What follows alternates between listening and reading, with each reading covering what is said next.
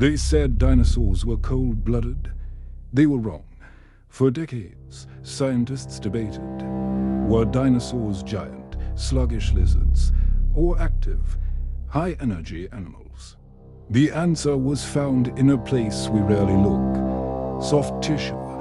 As a historical geologist, I can tell you about the discovery of a mineral-encrusted, perfectly preserved internal organ inside a large ornithopod. The organ was its heart. The structure was the shocker. The fossil revealed a four-chambered heart, the kind you find in mammals and birds, not the simple three-chambered heart found in reptiles. A four-chambered heart is necessary to efficiently pump highly oxygenated blood through a large, active body. This is definitive anatomical proof that dinosaurs were not cold-blooded. They were endotherms, warm-blooded, just like us.